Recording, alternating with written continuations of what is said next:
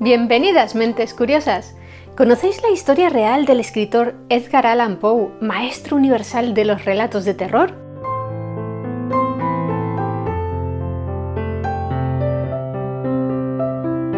Pocos autores han tenido tanta influencia en la literatura universal como Edgar Allan Poe.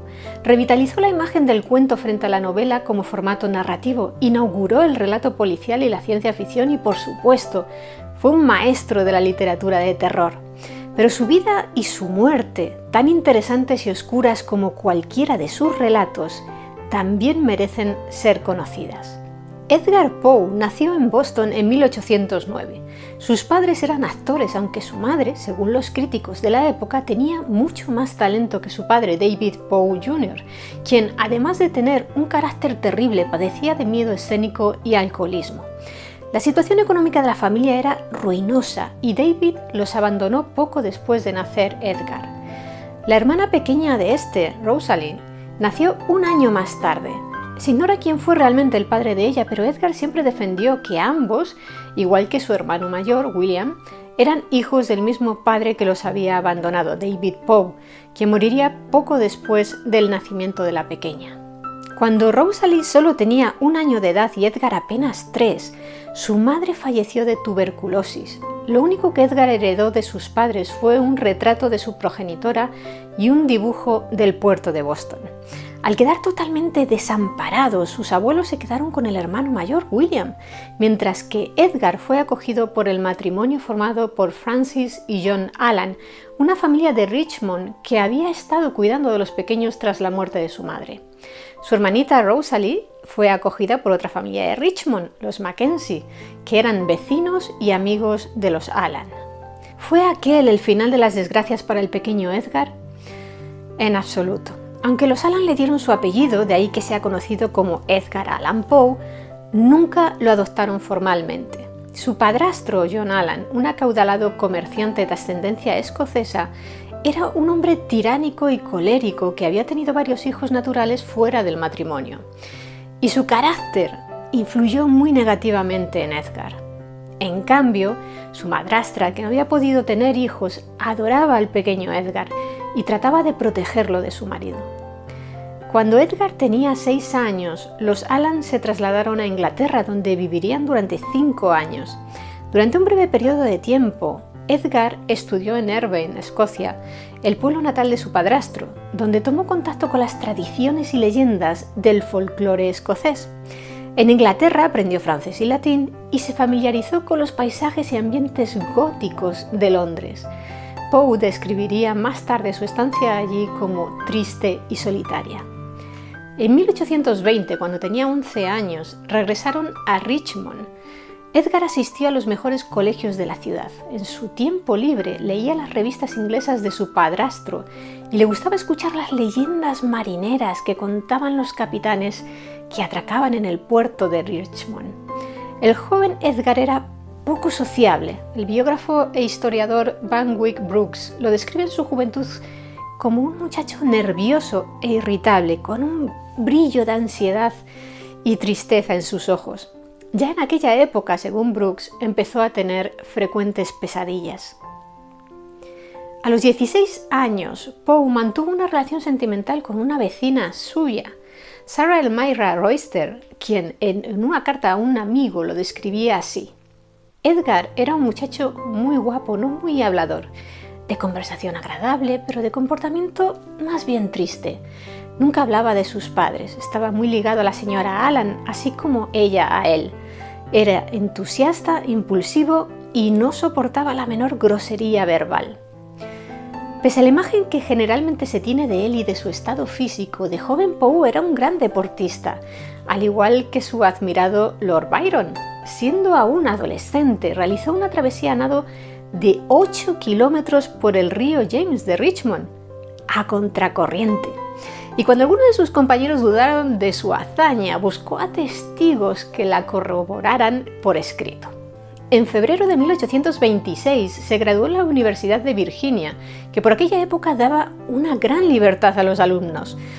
Eran estos quienes decidían qué asignaturas estudiaban, tenían el poder de autogestionar su manutención y en sus manos quedaba la responsabilidad de informar a las autoridades de las faltas que cometiesen. Como resultado, la vida universitaria era un caos. Los estudiantes hacían lo que les daba la gana, se saltaban las clases y jugaban a las cartas y bebían alcohol.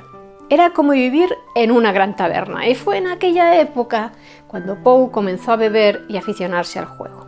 Edgar se jugaba y perdía todo el dinero que le mandaba John Allan, lo que hizo que se rompiera su relación con su padre de acogida. Al cabo de un año abandonó la universidad y, como su amada, Elmira Royster, se había casado, decidió marcharse de Richmond y buscar trabajo en Boston como periodista o como comerciante. Aunque logró publicar de manera anónima su primer libro, Tamerlán y otros poemas, apenas se imprimieron 50 copias. No conseguía mantenerse por sí mismo, así que se alistó en el ejército por un periodo de 5 años. A los 2 años ya era sargento mayor de artillería, pero decidió volver a la vida civil, así que habló con su superior, el teniente Howard. Le contó quién era y sus circunstancias personales. Howard le dijo que le permitiría licenciarse si hacía las paces con su padrastro. Poe lo intentó, pero su padrastro le dio la espalda. No quería perdonarle y ni siquiera le contó que su esposa estaba gravemente enferma.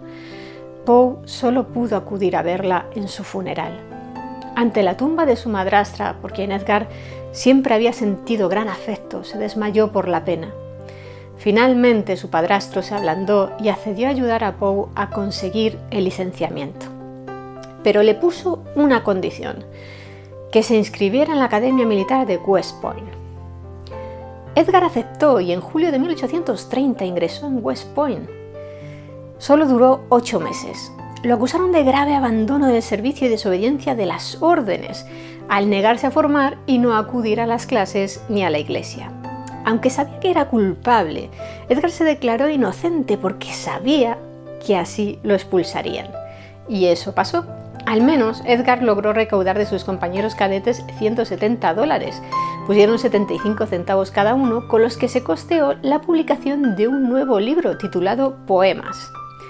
Sus compañeros se sorprendieron cuando lo leyeron porque pensaban que iba a ser un libro de poemas satíricos para burlarse de los oficiales de la academia, al estilo de los que Poe escribía cuando estaba con ellos. Pero en realidad el libro era de poemas románticos. Edgar se fue a vivir a Baltimore con la hermana de su padre, su prima, una niña llamada Virginia Clem, y el hermano mayor de Edgar, William, quien falleció pocos meses después debido a su alcoholismo.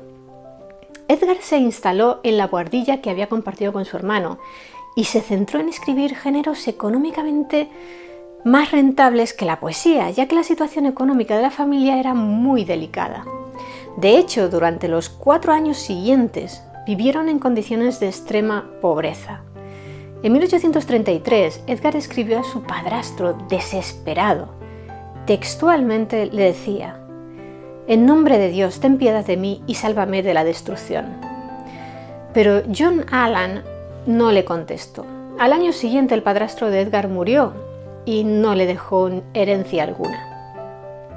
Edgar Allan Poe fue uno de los primeros estadounidenses que intentó vivir en exclusiva de la escritura. Pero en aquella época, como no había leyes internacionales de copyright, los editores estadounidenses preferían publicar obras de autores ingleses que les salían gratis antes que pagar a nuevos autores americanos por las suyas. Además, los periódicos tardaban mucho en pagar a sus colaboradores y Poe siempre andaba pidiendo adelantos. Por suerte, sus textos comenzaron a destacar y eso le permitió conseguir un puesto de redactor en el Southern Literary Messenger, pero a las pocas semanas lo despidieron porque lo habían encontrado borracho en varias ocasiones. Edgar se casó en secreto con su prima, Virginia Clem, en 1835, cuando ella tenía tan solo 13 años y él 26. En el certificado de matrimonio mintieron e indicaron que Virginia tenía 21 y se trasladaron a Nueva York, aunque al año siguiente, siempre acuciados por las deudas, se mudaron a Filadelfia. Existen muchas versiones acerca de aquel matrimonio. Generalmente se considera que no mantuvieron relaciones carnales. Algunos historiadores creen que debido a que Poe podía haber sido impotente, lo que sustentan en el hecho de que en su obra no aparezcan nunca relaciones sexuales o referencias a la lujuria. Otros, sin embargo, opinan que lo que buscaba Poe era el amor de una madre, o en el caso de Virginia Clem, el de una hermana pequeña. Virginia enfermó de tuberculosis 7 años después de casarse y su salud se fue deteriorando progresivamente hasta que finalmente falleció tras 5 largos años de padecimiento. Durante esa época, debido a la ansiedad y la preocupación por su esposa, Poe comenzó a beber más de lo habitual y a consumir láudano que contenía opio para escapar de la depresión. Para subsistir, Poe escribía lo que fuera, incluso una conquiliología, es decir, un estudio científico sobre las conchas de los moluscos. Aquel trabajo le acarreó serios problemas, ya que lo acusaron de plagio. Por suerte para él, las feroces críticas literarias que escribió en Nueva York le dieron cierto prestigio, lo que le permitió obtener el puesto de redactor jefe en la revista Barton's Gentleman's Magazine. Sin embargo, los relatos y obras que lograba publicar nunca le dieron un buen rendimiento económico. Por poner un ejemplo, con su pieza más aclamada por la crítica de la época, El Cuervo, un poema de 1845, solo consiguió $9, es decir, menos de 300 de los euros actuales. Tras la muerte de su esposa, Edgar cayó en una espiral autodestructiva de abuso del alcohol y otras sustancias. En noviembre de 1848, un año después de enviudar, intentó suicidarse con láudano, pero este le hizo vomitar y Poe no logró su propósito. Poco después se reencontró en Richmond con su amor de adolescencia, Sarah Elmira Royster, que por aquel entonces tenía 2 hijos y había enviudado y heredado una fortuna de $100.000 de su marido. Retomaron su relación sentimental y llegaron a hablar de matrimonio. Aunque no se sabe con certeza, algunos historiadores creen que fijaron como fecha para la boda el 17 de octubre de 1849. Sin embargo, 2 semanas antes de aquella fecha, el 3 de octubre, Poe fue encontrado en las calles de Baltimore muy angustiado, en estado de delirio, y fue llevado por un amigo suyo al Washington College Hospital, donde falleció 4 días después, el domingo 7 de octubre. Durante esos 4 días, Poe no fue capaz de explicar qué le había sucedido, por qué se encontraba en esa situación, ni por qué lo habían encontrado vestido con unas ropas que no eran suyas. No se conservan ni los informes médicos ni su certificado de defunción, y los periódicos que publicaron la noticia de su muerte la achacaron a una congestión cerebral, el eufemismo que usaban para referirse al alcoholismo. El misterio sobre la causa exacta de su muerte perdura hoy en día. Ataque cardíaco, epilepsia, sífilis, cólera, meningitis, asesinato. Probablemente nunca lo sabremos, pero lo que siempre pervivirá son las obras de Poe, sus poemas y relatos, que poseen la particular capacidad de perdurar con facilidad en la memoria de quienes las leen. Entre ellas, El corazón delator, El gato negro, Manuscrito hallado en una botella, La caída de la casa User, La máscara de la muerte roja, El barril de amontillado y tantas otras.